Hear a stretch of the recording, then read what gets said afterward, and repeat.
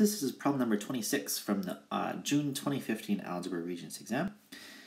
Alex is selling tickets to a school play.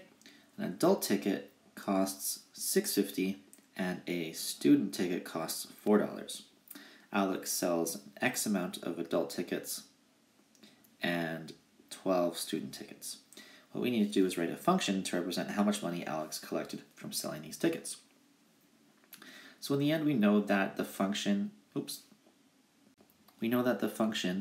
is going to be a combination of the amount of money he earned from adult tickets, say adult money, plus the amount of money he's going to collect from the student tickets.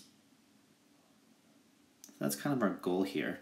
Now, the amount of money that he's going to get from the adult tickets is that it'll be the price, which is $6.50, and we're going to multiply that by the amount of adult tickets sold, and that is represented by our variable x. And then we're going to add the amount of money made from student tickets.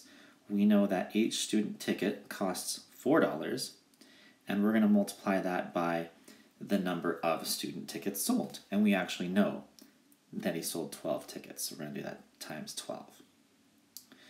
Okay, and so in the end, our function is going to be 650x plus 48, because that's what 4 times 8 is, 4 times 12 is.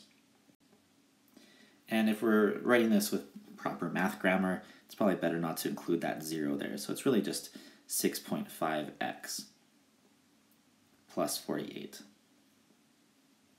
So again, the 6.5x represents the amount of money earned from adult tickets, and the 48 is the amount of money he earned from selling the student tickets. So I hope that makes sense. And that's all for this video. Thanks for visiting JD's Regents Preparation.